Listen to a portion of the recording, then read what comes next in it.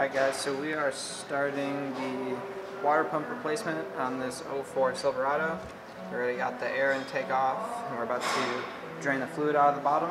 We're going to be replacing the water pump and the fan clutch today. You're supposed to replace both of them when you do this, and the thermostat all together because the car was just pissing out fluid. You can't really see anymore, but it did not hold any antifreeze at all, so we're going to go ahead and fix this.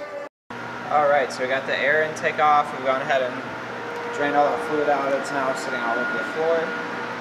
Got the upper radiator hose off. Now we're going to go ahead and take the water pump off.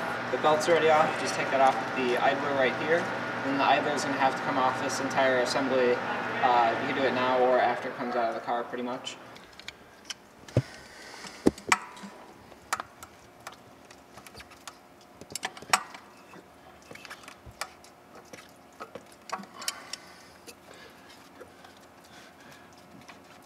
There's going to come some more, possibly, just like this.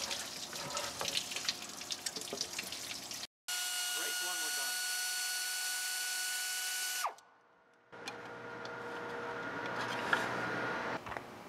done. Alright, there's the water pump out. The fan's still connected. But now we got to do some cleanup work right in here. We want to get all the gummed up gaskets off and potentially clean a little bit of this up. But it was only 6 bolts, 3 for each side, in and out of the water pump.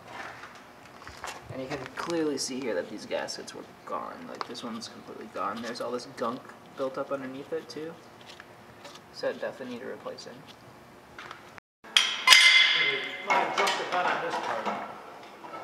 Alright, so we got the water pump out. Got the new unit starting to look like it's about to go in. The housing and the thermostat's in. Idler pulley is on. Now we gotta get the clutch fan on this, which we're trying to work on because it's a pain in the ass. That's a big ass wrench. Alright, so we got the fan off the old unit. What we ended up doing was putting a vice grip in here, locking it down really hard, and then getting a big pair of vice grips in here and taking these off. And the new one has all of its stuff on it already. Fan's ready to go and be put on. We're going to put that on once it's in the car. So now we're going to put the bolts all through these holes here, set the gaskets on them, and then put the part inside the car. Everything on the block is all cleaned off now. You can't really see it. There we go. There it is. Everything's cleaned off here, and then under there. Alright, so we got the water pump back in. My dad's putting in the lower radiator hose. Gotta put the upper in, put the fan and the clutch connected there. It's a lot easier once the belt's on, so then it actually holds it in place, so that'll be nice and easy. And then buttoning the rest of it up, and then we're all finished.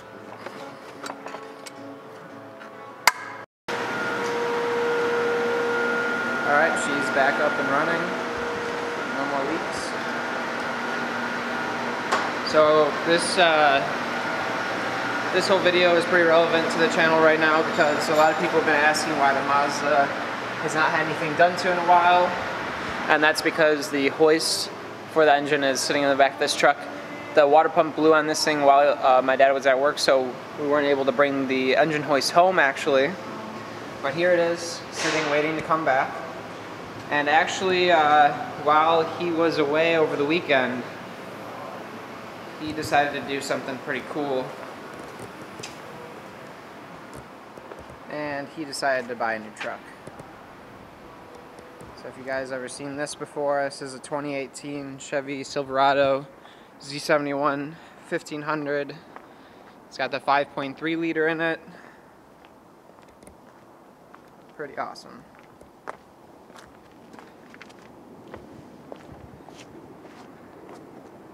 Absolutely amazing looking truck. Black on black with a little bit of a all-terrain tire on it.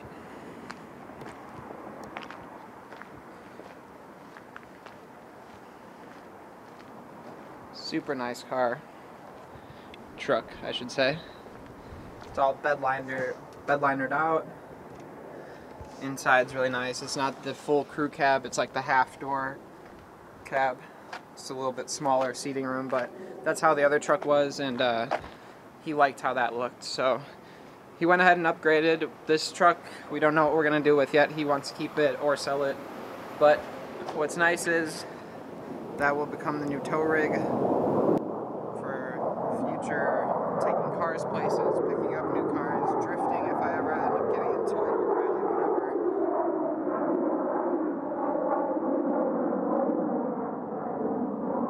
Damn, things are so loud. Alright guys, thank you for watching. I'll update you very, very soon on the Mazda. In the next couple days, we're going to have the engine hoist over at my house, so we're going to be able to actually get the engine out of the car for the most part, and we'll pick it up from there. Thank you guys for watching, and we'll catch you on the next one. See ya.